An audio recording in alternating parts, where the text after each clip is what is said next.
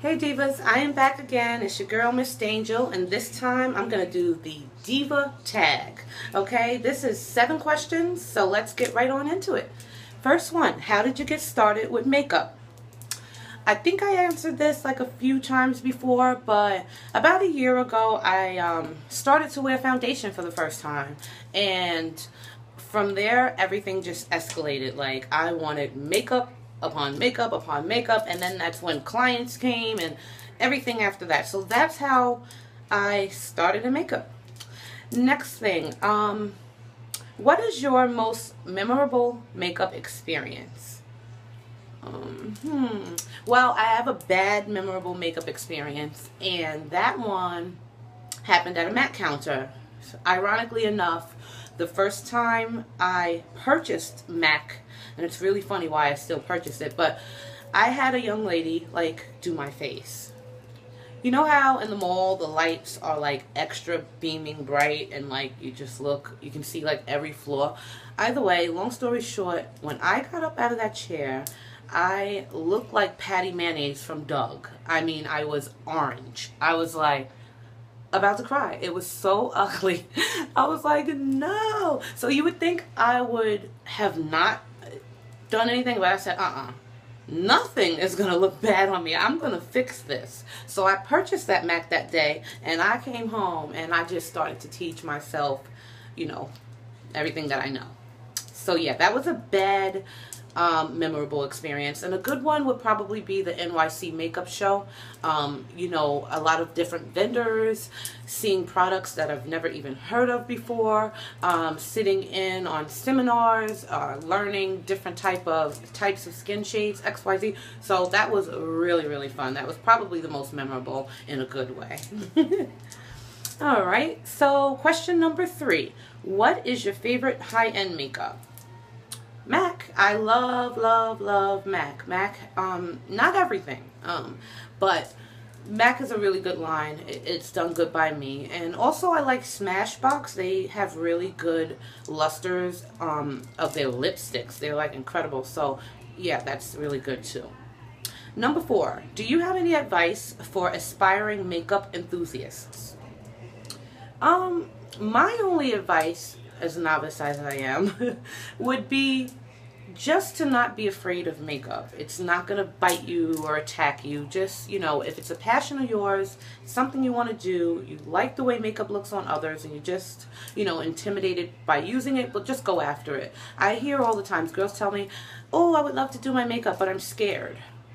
And it's almost like saying, oh, I want to go get my nose pierced, but I'm scared. I mean, it's a complete different thing. Like, so what are you scared of? Like, pick up that product and beat your face, girl. And if it's not for you, you'll know. It's just as simple as that. So my advice would be, don't be afraid of a product. Take over and do what you have to do. Okay? Let's see. Number 5. What is your all-time makeup pet peeve? You guys know, number 1 is those halo eyebrows when the concealer isn't blended out like on the top, like, and you just see like, I think this is becoming a signature look because I'm on YouTube, I'm on Instagram, Facebook, a lot of different social media networks, and I'm starting to see artists that post their clients literally, purposely not blend out the concealer. It's almost like something that the people are requesting, or a signature stamp. I don't know, but it's just not for me. And number 2 is I love blush. Before, when I thought about blush, I thought old women, but since doing makeup, wearing makeup, loving makeup, I love blush. And it kills me when I see a dark toned young lady, or even a light toned young lady, wearing like fuchsia pink blush. That is not allowed. It is not okay, and it is not fair to people's eyes. So like, learn your blush colors and and then use it. That's all I'd have to say. So I hate like rosy pucker crazy pink cheeks and halo eyebrows. All right, next one. One thing you wish you can change in the makeup industry.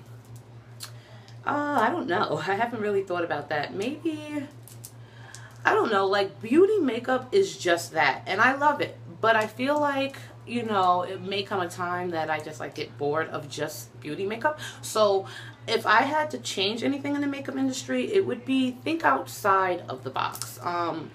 You know, not everyone has to have the classic Kim K highlight, or, you know, just do something different. Like, I want to try to do like maybe a goth glam face, and stay tuned for that because that's been on my mind a while, or some type of vamp face, or maybe even try working on transformations and turning myself into other people with makeup. So yeah. And the very last question is, who is your favorite male or female makeup artist? I watch makeup all the time, in person, on TV, wherever I can see makeup physically, especially like on Housewives of Atlanta or shows like that where the girls' face are beat daily. Like, I'm addicted to seeing makeup. And it's not just women of color. I like all complexions. I like, you know, all types of makeup. And even, like I said before a time or two, I love gory makeup. I love, you know, how they can construct Godzilla and, you know, all different types of crazy makeup. So I don't have a particular favorite, but YouTube wise, I definitely favor Jamaican makeup artist. She is a phenomenal young lady. Her work is incredible. Her skill above anything is like out of this world. When I watch her channel, you know, I get stunned. I have to like watch it again, you know. I've seen her do her eyebrows literally in reverse, like conceal top and bottom, blend it out, and fill in after. She's so good. She has learned the contours of her face, and she's just incredible. So yeah, that's the Diva Tag. I wanted to get this video up. I did record a video that will be posted either before or after this one, and it is a contest entry, so please go and check that video out. And yeah, so until we meet again, I definitely tag all of my subbies to do this tag as well. I want to hear what you guys have to say. And yeah, so that's it. That's my time, and I will chat with you all later. Mwah. Bye.